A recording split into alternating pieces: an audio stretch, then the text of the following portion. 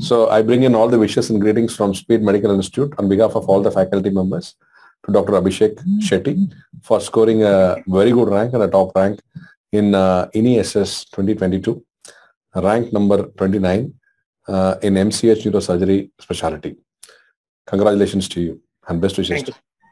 Thank you. So can we know about Dr. Abhishek, from where is he coming from, and details of brief history so far? Yes, sir. I am from Mumbai, sir. My MBBS was from BJ Government Medical College, Pune. I am currently doing my post-graduation, sir, from Dr. VM Government Medical College, Solapur. I'll be giving my final exam in the coming week, sir. I wanted to pursue neurosurgery because it's a field that is extremely vast. It's a complete field. We need to know as much as our counterparts in medicine need to know when it comes to clinical examination neurology. We need to be very updated with all the radiology aspects. They say that a neurosurgeon never operates without seeing the CT scan himself. So it's a very complete field. That's why, and also there is a lot of scope for research. I have done my humble contribution to research when I was in my post graduation. I wanted to continue it further. It's a field that offers a lot of scope for research. So therefore, I really great. And how did you start your preparation? What all you did, and how all you went through? I mean, can you brief on that? Yes. Sir, my preparation was not I would not say it was very streamlined. It was very haphazard, and even the decision to give INI-SS was just a few days ago. And because first of all, I was very confused about the eligibility issue since I had not completed my PG. But then, of course, one of my seniors said that your eligibility till end of July. So my preparation would be, I was towards the end, I was more focused towards neurosurgery. I hardly gave any time to general surgery because, I thought that a few days more I'll just prepare neurosurgery, and then afterwards, general surgery we can see later.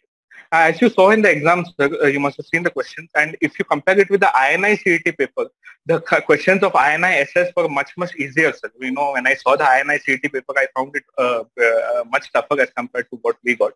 INI SS, the general surgery questions are focused mostly on trauma. Most of the questions are focused on trauma, and even if you prepare with Bailey very nicely, or even if you apply your mind during exam day, I think it's the questions can be cracked. So we don't need to completely put too much time into it. I think more time should be dedicated to the subject that you're preparing for, like your specialty subject, be it neuro or gastro or be it onco.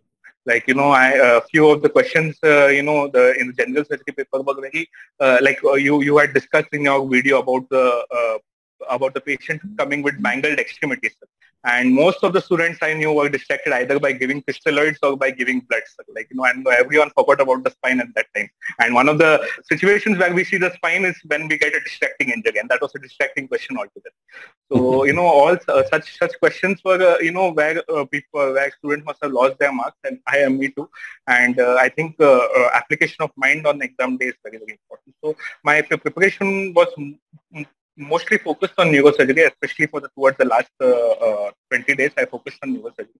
I went through the speed videos of neurosurgery very quickly at 2x speed almost, because I had to get done with the videos. I could not go through all the videos. I could not go through all the general videos as well, but all the neurosurgery videos by Dr. Satish Kumar, Dr. Ali. I went through the videos, especially that section where you have separate sections: neurovascular, neuro-onco, neurotrauma. You'll have separate sections in the app. So I went through all those videos at a very high speed, and then afterwards I got the most of the portion done by seeing those videos. They were very helpful, especially the sections on neurotrauma and neurovascular. I would say they were very, very helpful during the exam. Yeah. Great. And how many hours you used to spend daily, or what is your timing on your preparation? Sir, I started my preparation towards the end, so I used to spend almost 8 to 10 hours. and I would say almost 8 to 10 hours for neurosurgery only, because I knew that I would not get much time for general. And being a final year student in my postgraduate, I never studied neurosurgery much because we don't need to. So I had never completed neurosurgery portion, so I needed to give most of my time to neurosurgery. So towards the end, 8 to 10 hours was solely for neurosurgery. For general, what I did was just I just reviewed a few concepts of trauma. I reviewed a few concepts from the first few chapters of Bailey, and that's all. And now, what is your message and advice you want to give to your juniors and friends who are aspiring for neurosurgery? First of all, I would advise, sir, that you should get someone who can guide you very well in preparing for such an exam, because you need to go to have a proper material. Most of the time when we are preparing for such kind of exam, we do not have a proper guidance. We do not know what to prepare. We do not know what books to prepare. And especially for those who want to pursue neurosurgery, I would say that Greenberg is a must. Please do Greenberg very nicely, because once you do Greenberg, getting through any videos, be it the speed videos of any other app videos, that would be much easier once they get in the flow of Greenberg. Greenberg will give you a lot of concepts that will help you build on your addition.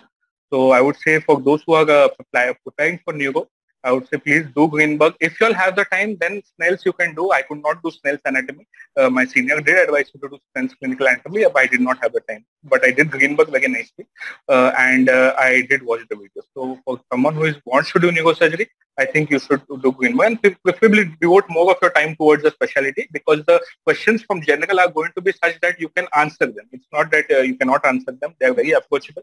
Even if you apply be focused on exam day, if you apply your mind very well, you can get to those questions. I think so much of the time towards specialty.